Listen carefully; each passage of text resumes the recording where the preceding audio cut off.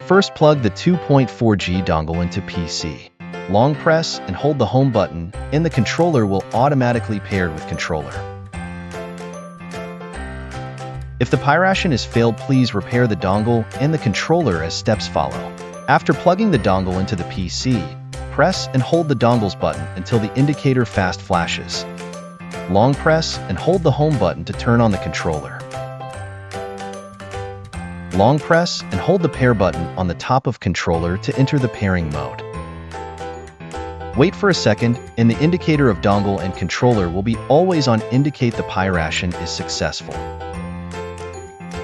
Some player may meet a situation that cannot use the controller on Steam. The reason of this situation is Steam setting. Click the Steam on the top left, enter the setting page.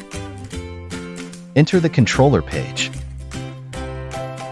Enable all Steam input. Steam setup is complete.